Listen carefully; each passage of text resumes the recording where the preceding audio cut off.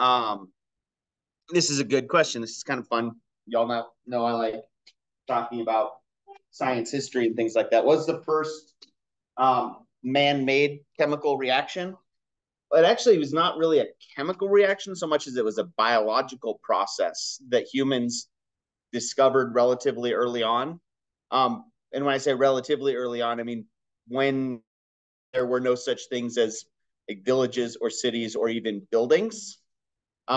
When the only hominids were just hunter-gatherer tribes, they used to carry around sacks of water. They'd have water skins made out of animal hides or other products. And one of the earliest things that they figured out how to do is how to harvest honey from beehives, and then they would add the honey to their water to make the water taste sweeter and to give them some sugar. They didn't know why they liked that, but um, what happened though was that eventually wild yeast started getting into their water sacks as well, and it started fermenting. And so fermentation is actually the oldest chemical biological reaction that humanity has known about, really, because they started making what's called mead. Mead is basically wine made out of honey and water. And in fact, pretty soon after that, they figured out that they could use other fruits mixed in with water.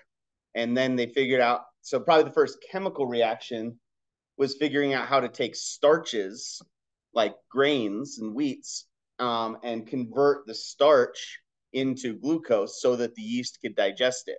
So beer making is actually one of the oldest chemical reactions known to man. And in fact, it's been put forward by a lot of anthropologists, and I think this is still the current thinking on the matter, is that beer making is actually the reason that humanity settled down from being hunter-gatherer tribes to being in cities and villages, because as soon as they discovered agriculture and that they could grow grain consistently in one place, they could stay in one place and get grain and make beer with it, or not something we would recognize as beer, but a fermented grain drink. And so converting the mash process of converting starches into something fermentable is probably the single earliest man-made chemical reaction. Although, again, they didn't know what they were doing. Beyond that, it was probably smelting iron ore to make iron. The beginning of the Iron Age would have been one of the earliest pure chemical reactions that had no biology to it, that they somewhat understood what was going on. But kind of an interesting side note. I'm trying to think, it wasn't the Phoenicians, but there was the Assyrians, maybe one of those Middle Eastern, very early pre-Persia tribes. The Assyrians, wasn't the Phoenicians, it was before them. They actually had a goddess of brewing. The goddess of brewing, Ninkasi, was actually one of the earliest known gods. Was who's taken world civ recently? What civilization was it that had the code of Hammurabi? Does anybody remember that? It's like, earliest version of a written code of ethics. Mesopotamia. There we go. That was the term I was looking for. The Mesopotamians were the ones that had the goddess Ninkasi, the goddess of brewing beer. Then that was actually, she was one of the most important deities in that culture and had only female priestesses, and it was seen as being a very, very and I believe that the women were the brewers in Mesopotamia, which was really interesting too. It's kind of they had interesting gender dynamics in Mesopotamia compared to what we're used to in most of history. All right. Let's do some equilibrium practice. We've got acetic acid once again. Acetic acid is vinegar, except we don't actually have it as pure acetic acid. Pure acetic acid is called glacial acetic acid. And glacial acetic acid is about 17 moles per liter. Vinegar, just white vinegar that you buy at the grocery store in a jug for $2.75 a gallon, is a solution of acetic acid and water. We can predict what that pH is if we know the concentration and we know what K is for that reaction. So let's practice that. If we know the dissociation constant of acetic acid and vinegar is 1.8 times 10 to the minus 5, what is the pH of the vinegar? So start by writing out that reaction and writing out your equilibrium expression. Then start filling out an ice table. Right? Anytime you get a K value, those should be your steps. Write out your reaction, write out your K expression, and go from there.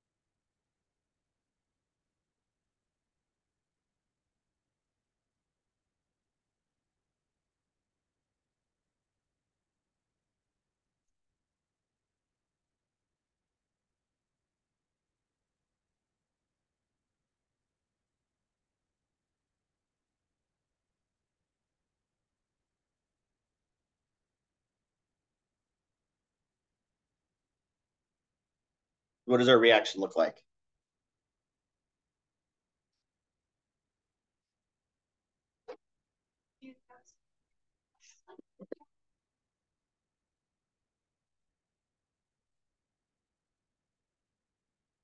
And what are we going to make?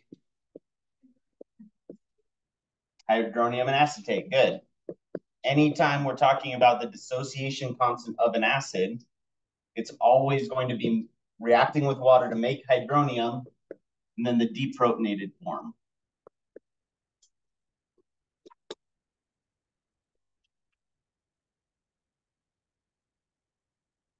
All right, so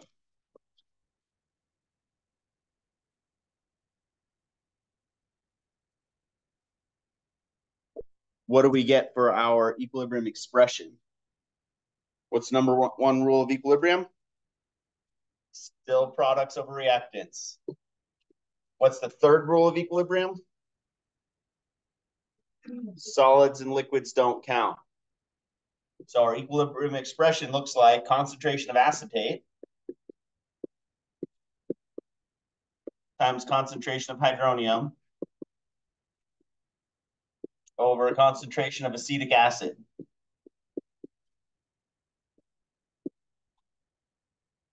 We leave off the water because it's a pure liquid. It's not a pure liquid, but because in the equilibrium or in the reaction, it's a liquid, so it has a constant concentration.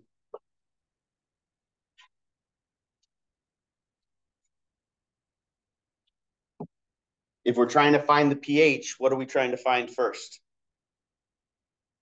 What do we need in order to get pH? Hydronium concentration, right? So we're just trying to do an ice table here.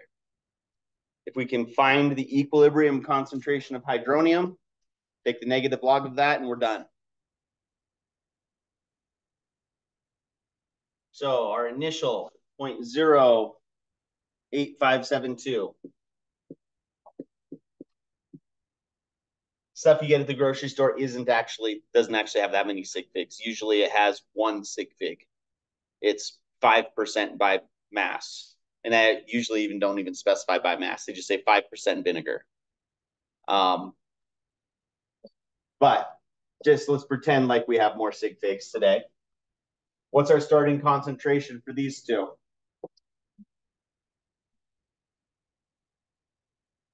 Do we start with any of them? Nope. Technically, we start with a tiny amount of hydronium, right? But within sig figs, we're going to say it's going to be 0.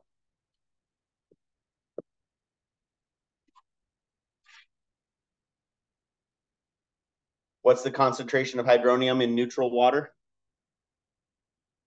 What's the pH of neutral water? 7. So what's the concentration of hydronium in neutral water? 10 to the minus 7. So, because remember, if pH is negative log of hydronium, we plug in a 7 here, solve for concentration of hydronium, we're going to get 10 to the minus 7. So 0.000000 is small enough we can call it 0 for the sake of doing an ice table.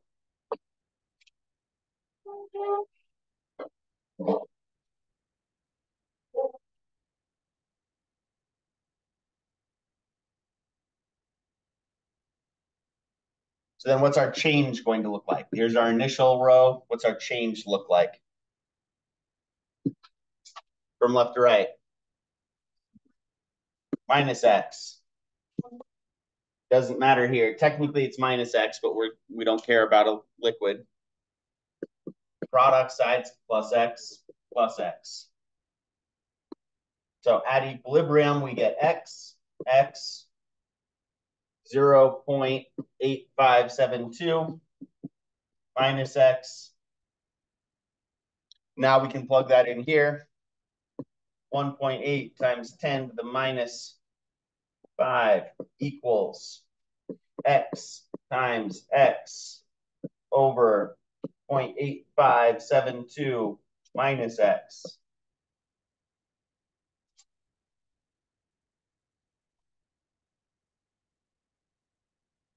Plug it into a solver, or K is small, so we can assume X is close to 0.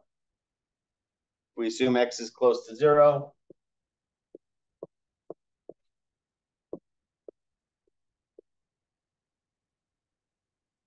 We're just going to remove that piece.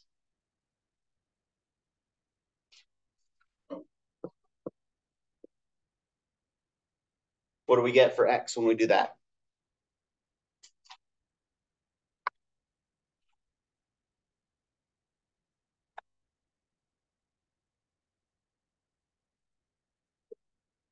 Negative 1.5 times 10 to the negative 5.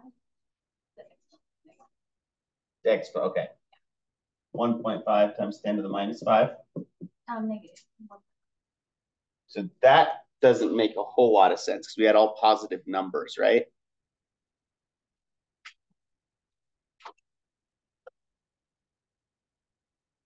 And the square root of this shouldn't give us something times 10 to the minus 5, should it?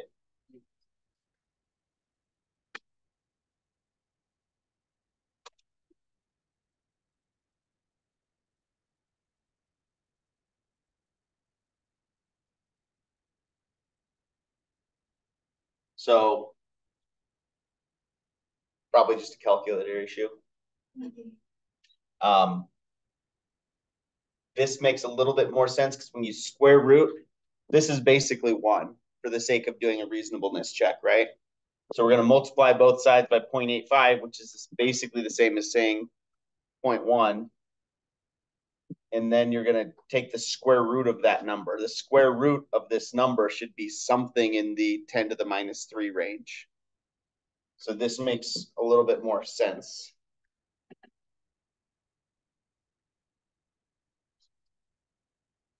And we're just taking this. If we're assuming X is close to 0, we're just doing that. That 1.5 times 10 to the minus 5 is probably after you multiply by 0.85. So we're getting there. Is this less than 5% of what we started with? Yeah. What's 10% of what we started with? 0.085, right? Just move the decimal one more spot over. Half of that is 5%. So half of 0.08 is 0.04. We're less than 0.04 by a long ways. So our assumption was valid.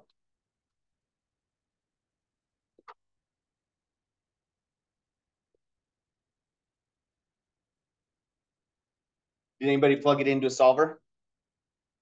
What do you get if you plug it into a solver? We can't have it as a negative. It's a quadratic though, right? So you should get two answers. Because there's a quadratic equation has that plus or minus component to it, right? 0.0039. Okay. So off by 1 in the last digit, in the last significant figure, but that's reasonable, right? That's the same answer as far as we're concerned in this class. Just reiterating that it doesn't matter. You should get the same answer whether you use a solver or if you make this assumption, if the assumption is valid, if X is small enough.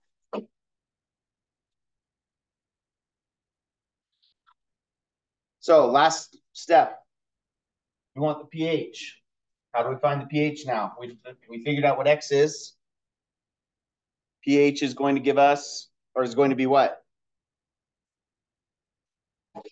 X is our hydronium concentration. We're just going to take the negative log of X, which should give us something between 3 and 2.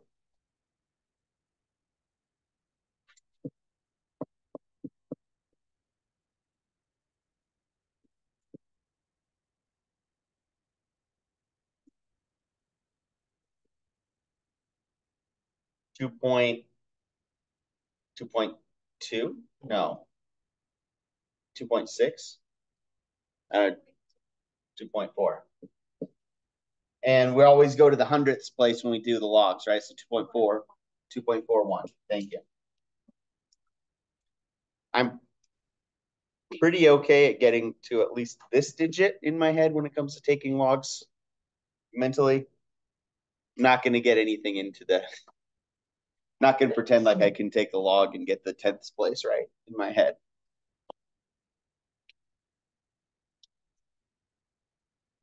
All right. So we should be getting the hang of ice tables, right? We've done enough practice. It's the same process every time. The only thing that changes is K, writing out what your expression is, and the coefficients, right? The coefficients can make it a little bit trickier, but in general, when you're doing these equilibrium problems, you should always be thinking ice tables, solve for X.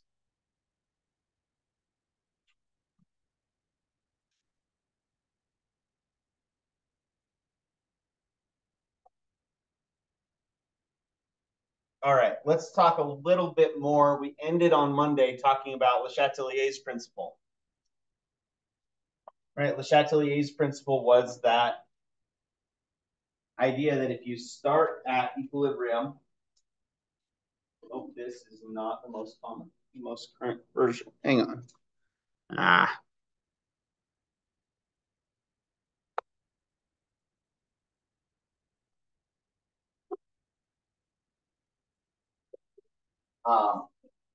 Le Chatelier's principle was that idea that, hang on, let me load the other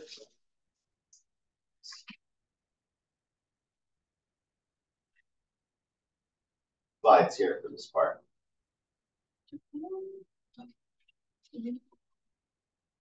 If you start at equilibrium and then you make a change to temperature, volume, pressure, concentration of any of the components, you're no longer at equilibrium. And the system is going to shift to get back to equilibrium.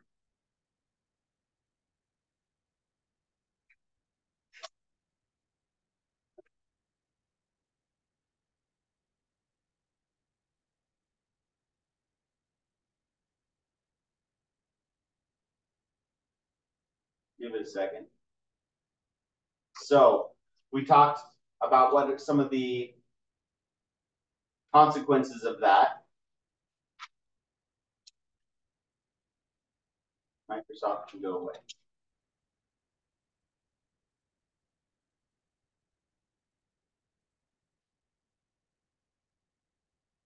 So for instance, we have that classic reaction, that Haber process. That was that historically important reaction of nitrogen and hydrogen to make ammonia. All of these are gases.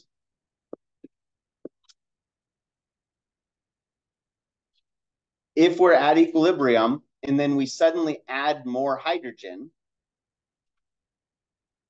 that changes our ratio, right? All of a sudden we have too much product or reactant? Reactant. And our simplest explanation of equilibrium is products over reactants.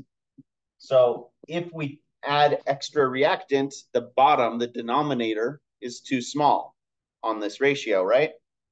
Which means we need to take some of the reactant and turn it into product. And so you can actually do this experiment. You look at this graph here, right? Up until this time, when more hydrogen is added, everything is at a ratio relative to each other. And then we did something where we injected extra hydrogen into the system. Hydrogen spikes up and then starts falling back down as we're trying to get back to equilibrium. That extra hydrogen is going to get used up in order to get back to the proper ratio of products over reactants. And that means also that we're going to use up some of this nitrogen. The nitrogen was sitting along here just fine, and then we added more hydrogen, and nitrogen has to pay the cost a little bit too. You lose some nitrogen as well in order to get back to equilibrium. And we do wind up making a little bit more product that way too. So this is actually one of the ways that Fritz Haber was able to turn this into a viable process was actually by leveraging Le Chatelier's principle. Fritz Haber realized that if you just put hydrogen and nitrogen together at a high enough temperature, you wound up making some ammonia. But it wasn't enough to be actually very useful. It would stop, and you wouldn't have enough ammonia that you could actually use. Haber realized that hydrogen and nitrogen don't condense until you get down into the double digits in Kelvin, until you get down into like 70 Kelvin. So really, really cold.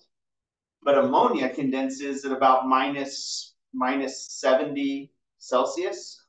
So much, much warmer. Relatively speaking, that's still pretty cold, but it's a lot warmer than liquid nitrogen temperatures. And so he realized that if you have this reaction, if we drop the temperature, we can get this to turn not to gas, but to a liquid. And that means you effectively remove it from the system. He figured out a way to remove the product from the system as it was being made. So it actually prevented the reaction from ever reaching equilibrium. Because as soon as you made more ammonia, it condensed out as liquid ammonia, and then you could continue this process happening. So it was a pretty big deal. It was more of an engineering feat than really a science feat. The reactions were already well known, and the science was already well known for how equilibrium works. He was just the one who figured out how to leverage Le Chatelier's principle to be able to continuously make product instead of just letting it get to equilibrium and just taking that small amount of product. It should be noted too, in the interest of not whitewashing historical figures, Fritz Haber was really, really not a pleasant person. I believe after World War I, he was an outspoken advocate for the Nazi Party in general and Hitler in particular, and wound up going into World War II supporting the Nazis. So don't idolize scientists in general. Most of them are pretty not great people at one point or another. Fritz Haber in particular was a really not a nice person. There were actually a lot of this German scientists in the early 1900s. It's not a fun rabbit hole to go down to find all these people whose names show up in textbooks, just how many of them supported the Nazis. But on the flip side, there were a lot of positive stories because there were a lot of Jewish scientists as well in Germany at the time, and there was a lot of positive stories about people helping people. But yeah, not Fritz Haber.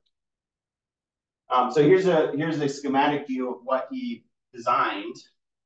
Was basically he had this reaction happening, and then he had a built-in condenser that allowed the ammonia to condense, and then you had liquid NH3 coming out the bottom, and all of the reaction was happening up here. So you never actually reached equilibrium.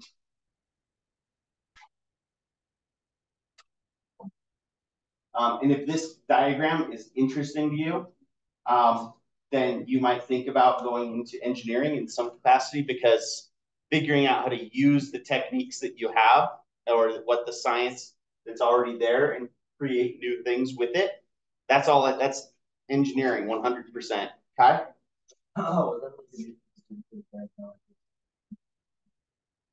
he figured a way to scale it up. He found the catalyst that allowed the reaction to happen, but the problem is that the reaction happens only once you get up to about 550. So he built this whole elaborate system that allowed the reaction to happen over here, and then but to take the gas that was made there and then kind of like move it back over to this section and cool it down. And so it was not as simple as nobody understood Le Chatelier's principle. He figured out a way to allow Le Chatelier's principle to keep working in basically indefinitely. You could just keep pumping in nitrogen and hydrogen gas, which were easy to make, and then keep this process going. Tosh?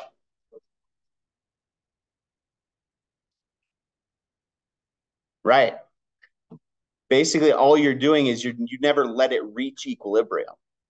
If you don't let it reach equilibrium, the system continuously is trying to reach equilibrium, making more product. And the same is true. It's the same thing that happens with liquid water evaporating.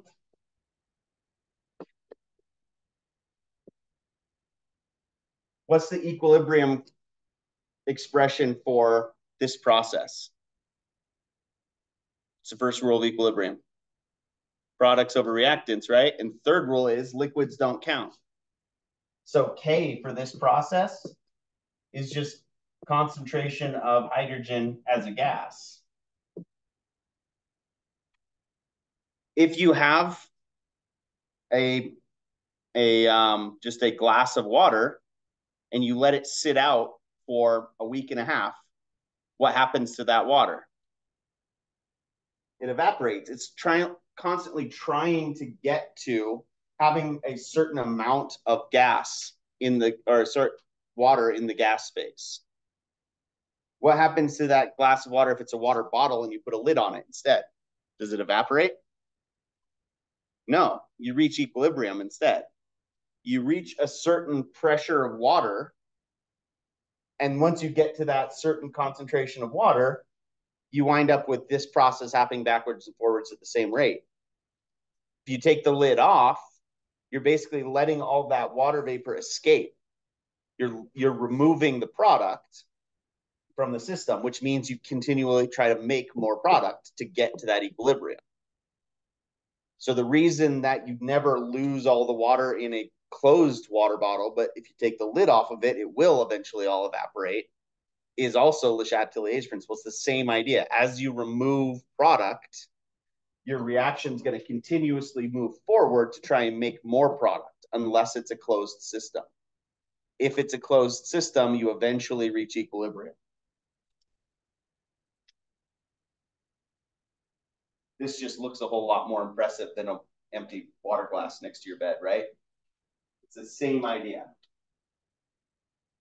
And this is some slides talking about the same thing we ended talking about. If we have an exothermic or an endothermic reaction, this one's a really interesting one because cobalt and cobalt chloride are different colors when you put them in water. This is an equilibrium reaction that is, let me see, this one is endothermic. No, exothermic. This is an exothermic reaction. And if it's exothermic, that means that energy is a product or a reactant? if it's exothermic, we're giving off energy, right? So energy is a product.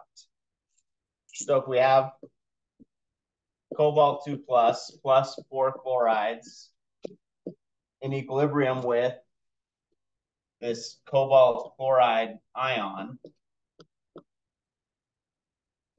plus energy,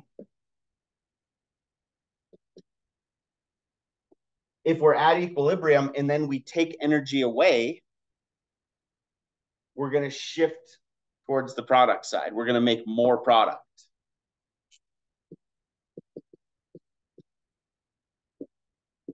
This one's an interesting one because cobalt ions in water on their own are that sort of purpley blue color, but the cobalt chloride is pink. And so if you do this reaction at room temperature, you get an even mixture. It's kind of a purple color. If you heat it up, if we're at equilibrium and it's purple, and then we add energy in, which way is it going to go? We're adding product, it needs to shift back to the reactants. And so it goes from being purple to being blue. If we do the exact opposite, we take the same beaker and we cool it down. Cooling it down means we're taking energy away. So it's going to shift this way. So we can actually control the color of this system by changing the temperature, which is one of the ways things like those stick-on thermometers work. You ever seen those on the outside of a fish tank or something like that? They work because they have an equilibrium process like this that has a color change associated with it. A different color means a different temperature.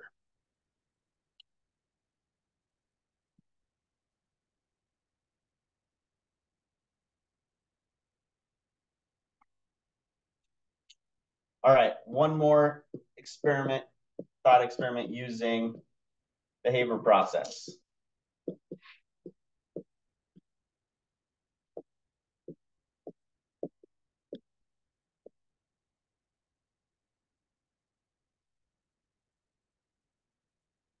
What happens if we're at equilibrium and we change the volume?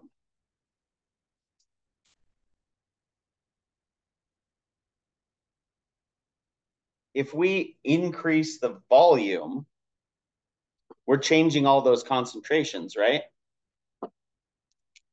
So let's say we have K and it's concentration of NH2, NH3 to the 2 over a concentration of hydrogen cubed concentration of nitrogen. If we increase the volume, let's say we doubled the volume, what happens to all of the concentrations? They're all halved, right? So in the interest of making this easy numbers, let's say that we started, the concentration was 1 for all of them. And then we double the volume. Now we have a concentration of 0.5 for all of them, right? Well, if we started with a concentration of 1 for everything, we had a certain ratio, it was just 1 over 1 at that point, right? If we do 1/2, if we plug 1/2 in for each of these,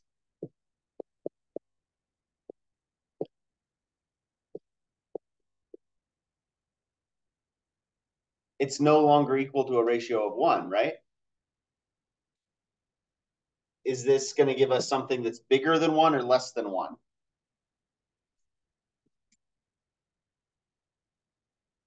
Bigger than 1, right? Because we're going to get, we can just cancel this one out with 2 of those, and we're going to get 1 over 0.5 squared, right? Which is 1 over a quarter, which is 4. We get a number that's bigger than 1. It's not the same ratio. Because we have more molecules on this side than that side, one side of the reaction is affected more by increasing the volume. So if we increase the volume, we drop the concentration, which way is the equilibrium going to shift? You could also continue the same if you want to look at it mathematically.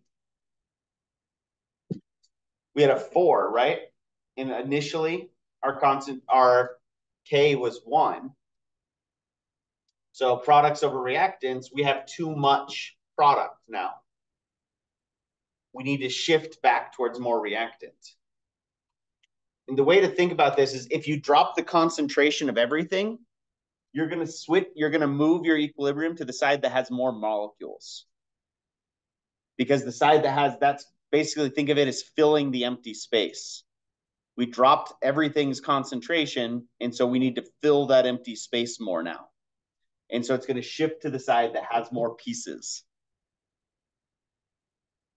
And the opposite's true as well. If you press down on it, if you decrease the volume, the concentration of everything goes up. So it's going to shift to the side that has fewer molecules to try and undo that process.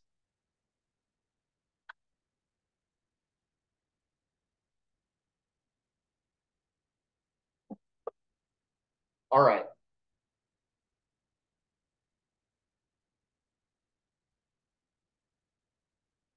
Let's talk a little bit. We mentioned catalysts a little bit in this class. Catalysts make it easier to get to equilibrium, but they don't affect the energy of your products or your reactants. Catalysts don't get used up as part of your reaction. That's what makes them a catalyst and not part of the reaction itself. If you add a catalyst to a system, it helps you get to equilibrium faster. But if you're not changing these relative heights, the difference in energy between reactants and products, you're not actually going to affect equilibrium.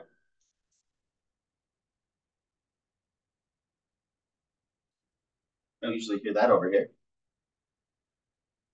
So we're going to talk, when you take Gen Chem, there'll be a whole section on rates of chemical reactions. Catalysts affect rates dramatically because a rate is how fast does a reaction happen. But as far as figuring out how much reaction happens, they don't make a difference. They can just make it easier to get there. For now, though, we're not really talking about catalysts too much. The bullet point, though, is just right here. A catalyst does not affect equilibrium.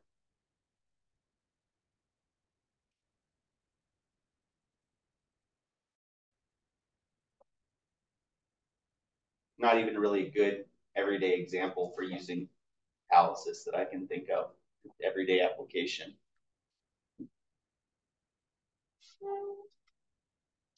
Anyway, we will move to the other slides now. All right, so tomorrow's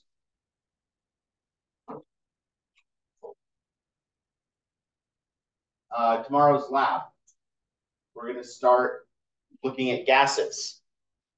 And like I mentioned before, we're not going to do a full lecture on gases before you do this, okay?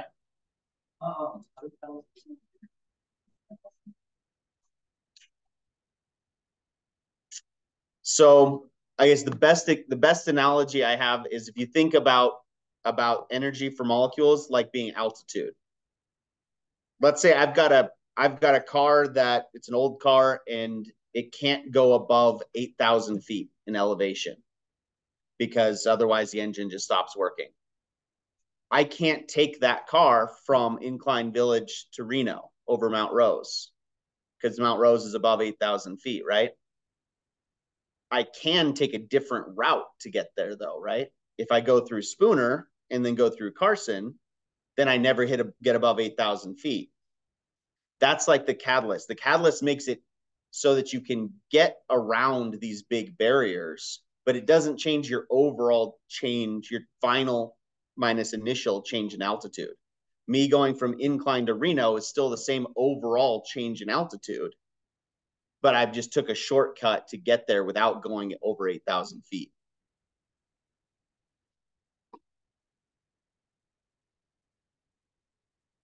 fact that everybody around here understands altitude and passes actually makes that analogy work a lot better. If I tried to use that in San Diego, nobody would have any idea what I was talking about. Application would be like enzymes in your body, right? Right. Enzymes take reactions that are already downhill in energy, but are hard to get to, like my car that can't go over Mount Rose. The enzymes make it so that they can get around. They give them a shortcut. You're still limited by equilibrium. You still can't make molecules that defy equilibrium, but you can make normal reactions that wouldn't happen at body temperature happen by allowing them to go around a barrier. That's why we die when our body temperature drops too, right? Because that activation energy changes and our enzymes can't work anymore. Dropping the temp.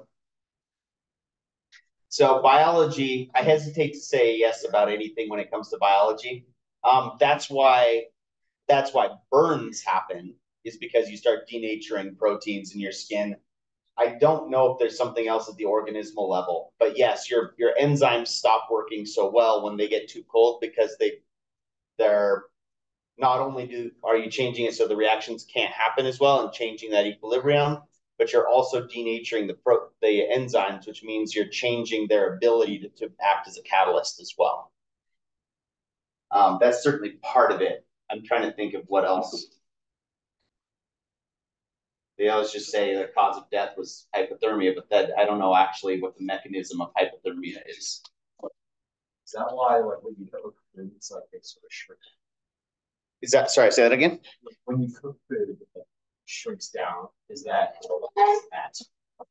Part of that's, so we cook food. Why do we cook food in general? Why do you cook meat? Why don't we eat raw chicken? Because of salmonella, foodborne pathogens, right? Cooking things by any means is basically just a way to denature foreign proteins and foreign viruses so that they don't infect us, right? The same thing happens with fish, or shellfish or beef, any type of meat, really. We don't have to worry about it so much with plants, which is why you can eat vegetables and fruit raw, but you can't with meat. And when you're cooking it, it's more about denaturing those things, basically breaking those enzymes apart and breaking that foreign DNA apart slightly so that it doesn't affect you as much. I believe volume is mostly just water evaporating. I think if you did something like put a corned beef into a slow cooker and keep it submerged in water, if you boil meat, it'll still denature, but I don't think it changes the volume of the meat as much. But that's my gut instinct. I don't know that that's accurate.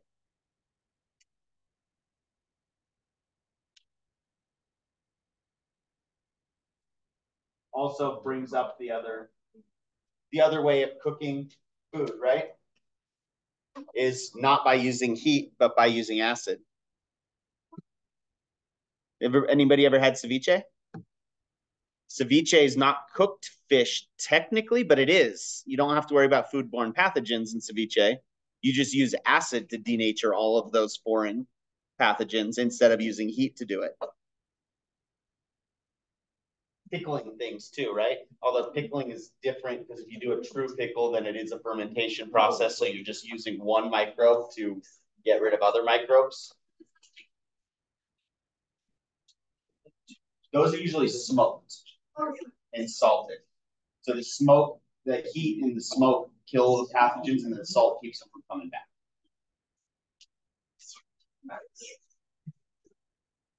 All right. Let's do a thought. Go ahead, Tosh. No. We got time. Mm-hmm.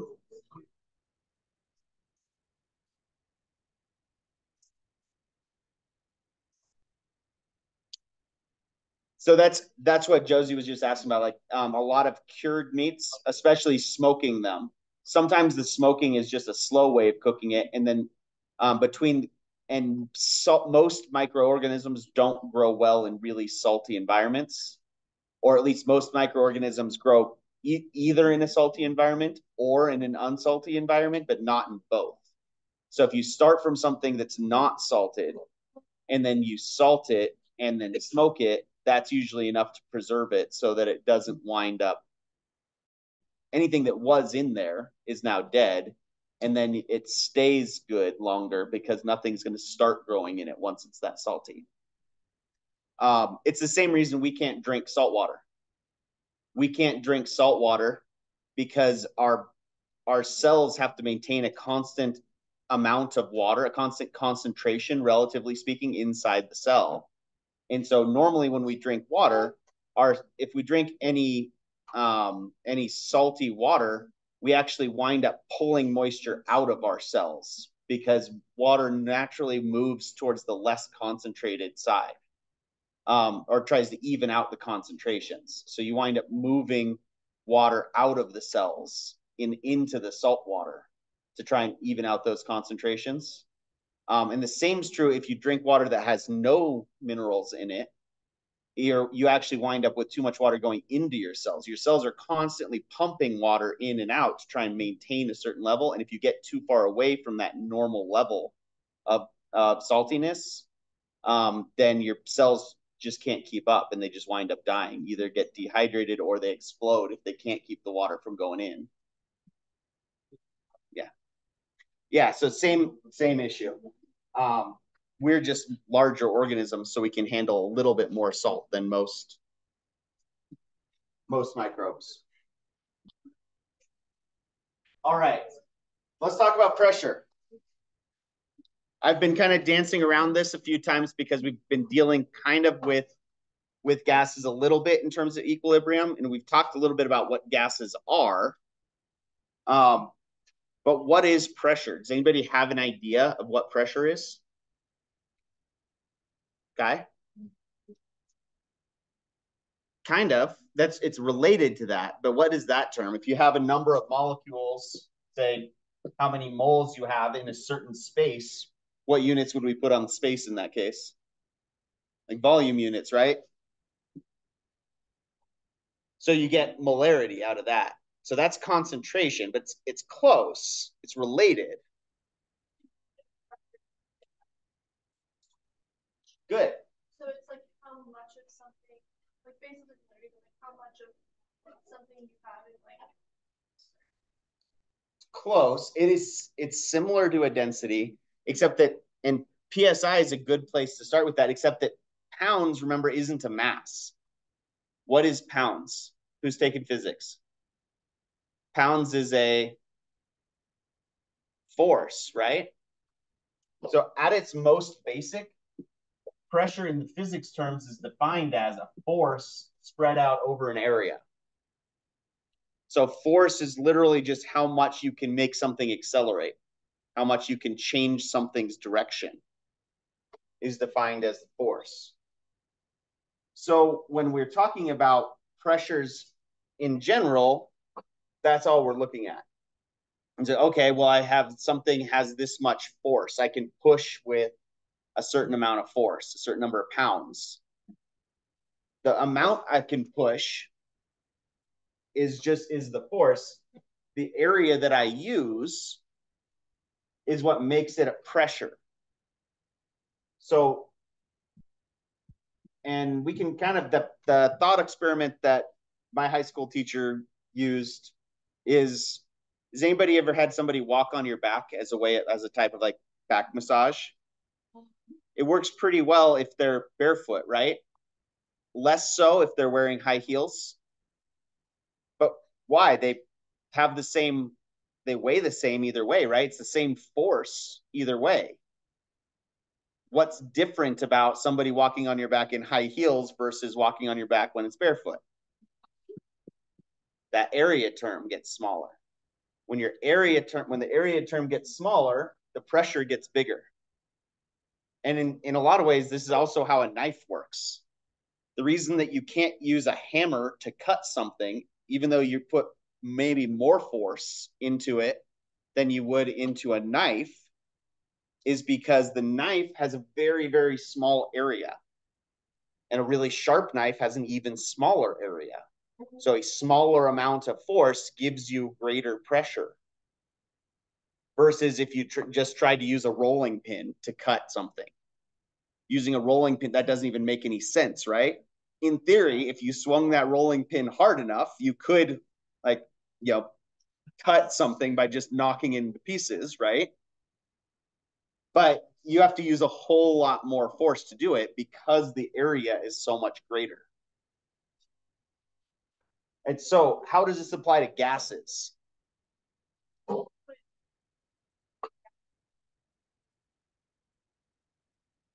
So think about filling up car tires or bike tires. When you put more gas molecules, what does that do to the pressure inside the tire? But why? You didn't change the area of the tire. But how? Say that louder, Kai. We're putting more air molecules inside. Each air molecule has its own force when it bumps into something, right? We're talking about a gas. We've got all these little tiny particles flying around in random directions. If we have a big container,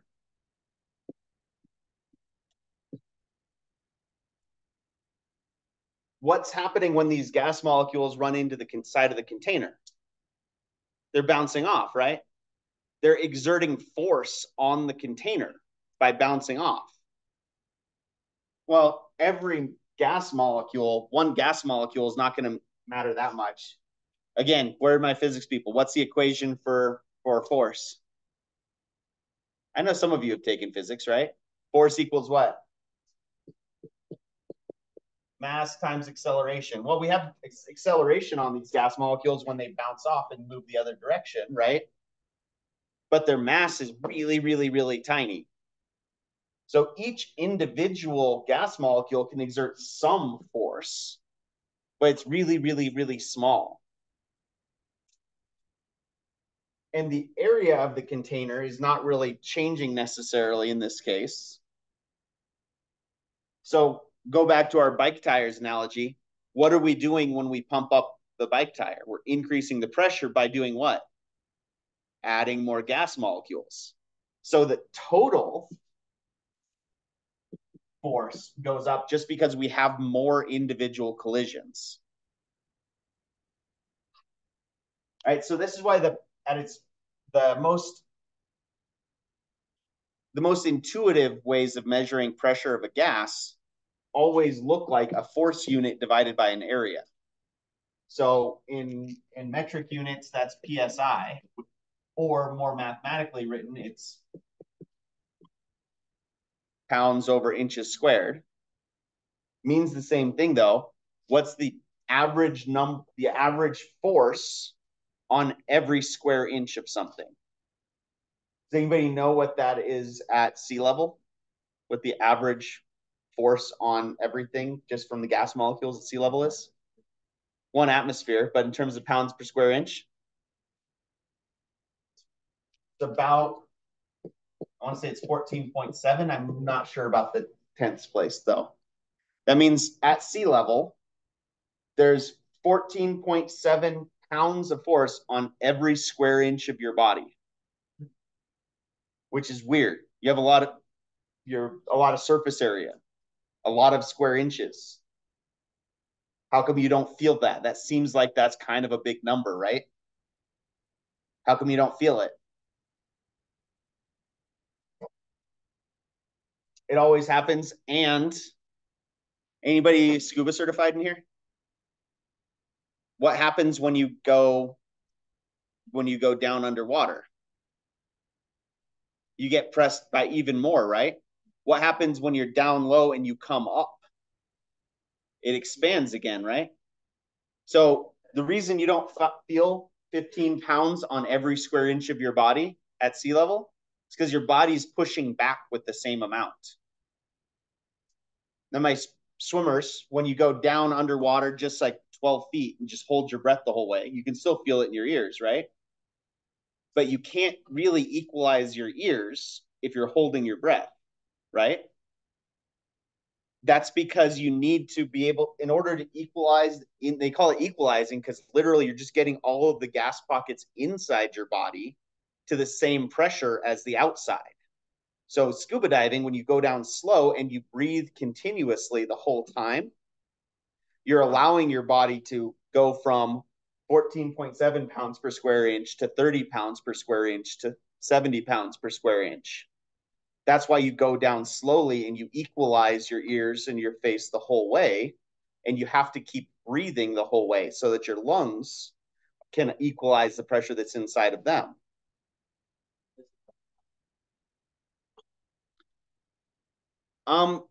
Really, really deep. So and again, it's been a long time since my certification class, but I believe it's every 12 feet is 1 atmosphere of pressure, roughly. Every 12 feet underwater that you go is about 14.7 pounds per square inch. And just as a hobbyist, not even being certified beyond just the basic level of certification, you can go down to about 100 feet.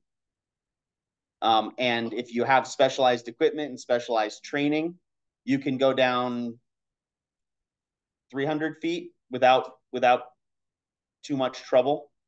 I don't know what the record is for depth on scuba diving, but it's more than 300 feet, which is like, a whole lot of atmospheres of pressure on you. If you give your body a chance to adjust to it, then you actually can, your body is pretty resilient to a wide range of atmospheric pressures. It doesn't handle the change well. If you went from sea level to 300 feet below water all at once, or if you tried to free dive that and keep your mouth closed and hold your breath the whole time, that's a problem because you don't have the opportunity to equalize. Even worse, though, is if you equalize low temperature and then come back up, because then everything expands all at once and you wind up with things like nitrogen bubbling out of your blood. You have too much nitrogen in your blood when you're under a whole lot of pressure, and they use the phrase your blood boils. It's not quite that. Basically, you wind up with nitrogen bubbles forming in your bloodstream, which is exceptionally painful and causes strokes, as well as lots of heart trauma, and permanent lung damage. That's, if you've ever heard the phrase the bends, getting the bends or getting bent. A phenomenal Radiohead album, The Bends. That's what happens when you come up, when you're equalized and you lose pressure. Interestingly enough, it's the exact same thing that happens if you are exposed to a hard vacuum in space. If you go from being inside a spaceship to losing all pressure, your blood basically does boil, and you wind up with all these bubbles forming, and you wind up with your body basically going through huge trauma and shutting down. Yeah. Like underwater welders who are underwater substitute nitrogen for helium, right? Why is that? So you need something to keep, even if you're equalized, you still need to keep it at a certain level, not be too high of a pressure. So you need a certain oxygen content, some molarity of oxygen, but you also need background gases. And helium just doesn't dissolve as well into the blood, so that you can wind up with getting away. And that's what some of that specialized training, right, is that when you get from at 100 feet and you want to go deeper than that, usually you switch to a different mixture of gases, nitrox, I think, right? Which has a different ratio of oxygen to nitrogen to try and counteract that. Also, because nitrogen, I forgot about nitrogen narcosis. If you have too much nitrogen in your bloodstream, it actually makes you dizzy, and can cause like a mild high, which you don't want that in people that are, 150 feet under the surface of the water. You don't really want them like getting high, per se. So that's one way to avoid that, is to not use nitrogen for long periods of time above a certain pressure. Yeah, Kai? What's that?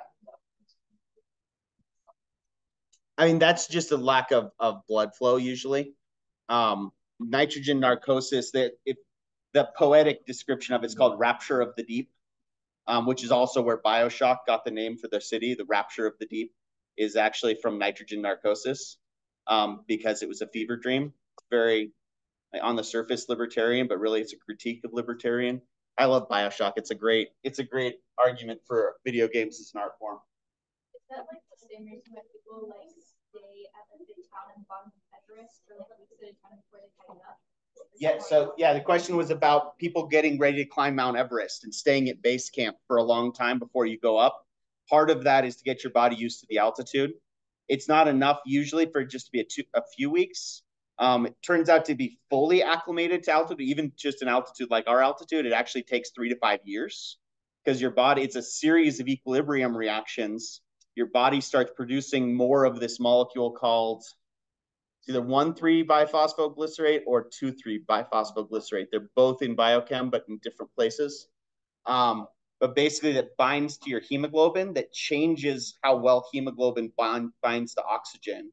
And it kind of fine tunes how well your body's able to take in oxygen and then release it to your muscles. And that process takes like 3 to 5 years. You can get adjusted to altitude mostly in a couple weeks, better in a couple months, but truly adapted in about 3 to 5 years. That's one of the things that they don't test for it like doping or anything like that, but you can, I believe you can do that. I don't know of any research showing that there's any benefit to doing that, because it doesn't actually affect your performance at sea level. That last little bit, the BPG, doesn't really affect your performance at sea level. So like athletes don't really get that much benefit from it. It helps us in our everyday life being at altitude. But anyway, all right, go ahead.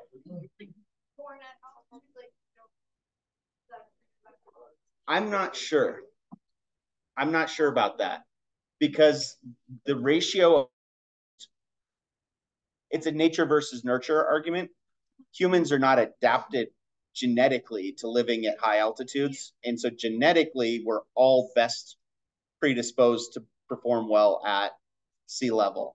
I don't know if that's something that in utero, the umbilical cord delivers excess amounts of BPG from the mother or anything like that, if you would be born with those levels, or if that's something that your body still would have to get used to. I don't know that. That is a good question. I had not thought about that before.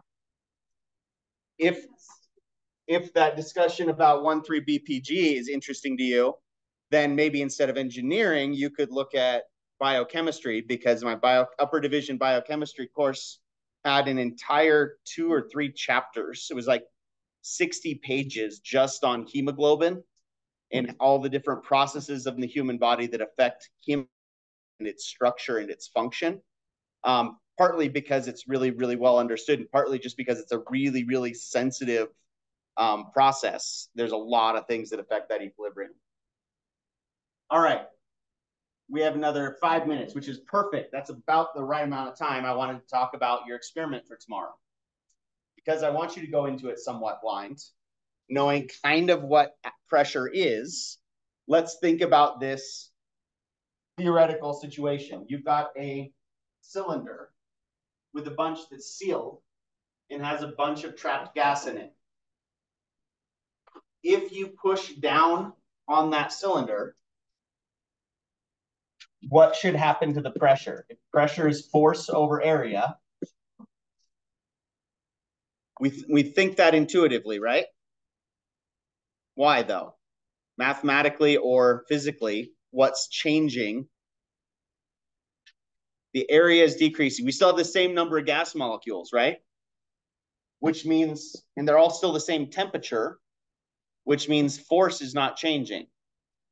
But if you decrease the volume, it's really the surface area that actually shows up in the pressure. But if we decrease the volume, there's less surface area on the cylinder for those molecules to bounce off of, right?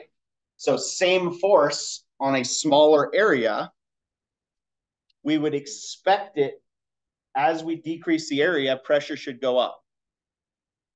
So that's what your hypothesis is for tomorrow. Your hypothesis is, if we have a sealed container and we press down on it, we're actually going to be technically we're going to be increasing the pressure and then measuring the volume change. But in theory, if we start with a certain, you say 10 liters and it's at 1 atmosphere of pressure. If we cut that volume in half, we cut the surface area in half too. If we cut the surface area in half, what should happen to the pressure? It should increase, but by how much? We would expect it to double. If we cut it in half again, it should double again. And the other way, if we start with it and we increase the volume, we start with our cylinder and we pull on that, what's going to happen? We're increasing area then, right? So pressure should drop. So we would expect to see something that looks like this, a function that looks like this. We plot volume versus pressure. What mathematical function does that look like? Somebody said quadratic, which would be that'd be a parabola though, right? Exponential decay though would be something like this. What happens if we expand this infinitely? If we keep going, we keep increasing the volume, increasing the volume, increasing the volume, are we ever going to get to zero pressure? What is that? That's an asymptote, right? What'd you say, Scott? 1 over x. It's not an exponential because an exponential, yeah, it has an asymptote at y equals 0, but we also have an asymptote at x equals 0, right? Because can you ever compress it enough to get to a volume of 0? What's going to happen to the pressure if you keep increasing or decreasing the volume infinitely? It approaches infinity, right? As A gets close to 0, pressure approaches infinity. So it's a 1 over, we're expecting it to look something like this. You're going to actually do this experiment tomorrow and plot the data. The pressure units are a little bit weird. It walks you through some of the calculations. Hey guys. But that's what you're going to do. You're going to start by trying to create that graph. And then you're going to do something weird and you're going to plot pressure versus 1 over volume. Because if you plot pressure versus 1 over volume, you should get a straight line. If you do a good job on the lab and you're careful with your data. So that's perfect. Good job. Good questions. Thanks. That was fun. And have fun tomorrow. It's going to be mostly an Excel lab.